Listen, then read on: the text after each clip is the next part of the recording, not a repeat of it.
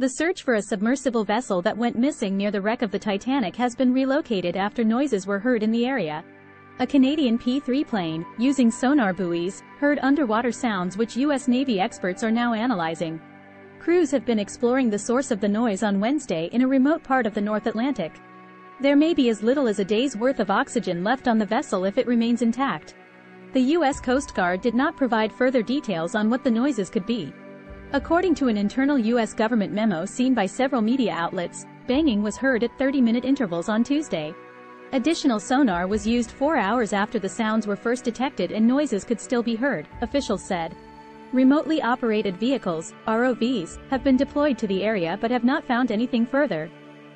Rolling Stone first reported the potential development. However, according to both, the government memo does not say exactly when the banging was heard on Tuesday. Deep-sea experts told the reporter that it is hard to determine what these noises might be without seeing the data, and the commander leading the search also confirmed the source was unknown.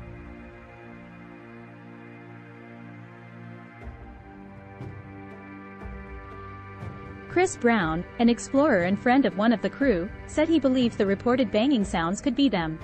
If you made a continuous noise, that's not going to get picked up, but doing it every 30 minutes, that suggests humans, he told the reporter.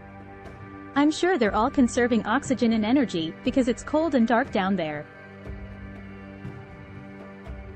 5 people were on the vessel when contact was lost an hour and 45 minutes into its dive on Sunday. It was probably more than halfway down towards the Titanic wreck at that point, or about 1,900 meters, 6,233 feet, beneath the surface.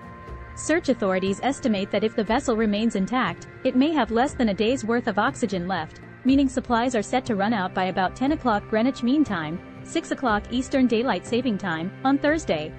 The 5 men on board include British businessman Hamish Harding, 58, British-Pakistani businessman Shahzada Dawood, 48, and his son Suleiman, 18, French explorer Paul-Henri Nargeolet, 77, and Stockton Rush, 61.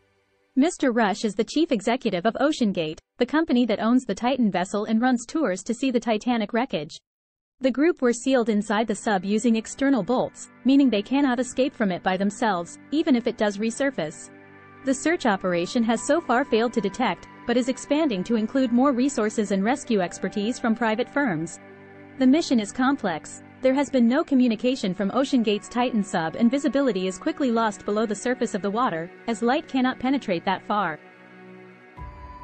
There have also been poor weather conditions in the area, although the U.S. Coast Guard said these improved on Tuesday.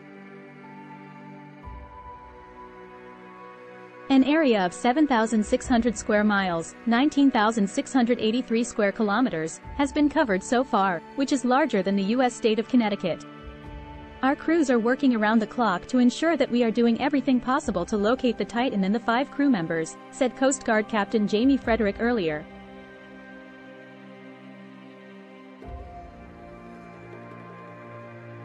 U.S. and Canadian agencies, navies and commercial deep-sea firms are all helping the operation, which is being run from Boston and Massachusetts.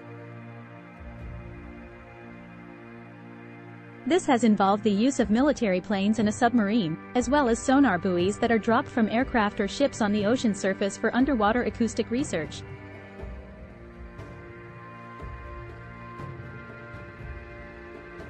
The Titanic, which was the largest ship of its time, hit an iceberg on its maiden voyage from Southampton to New York in 1912.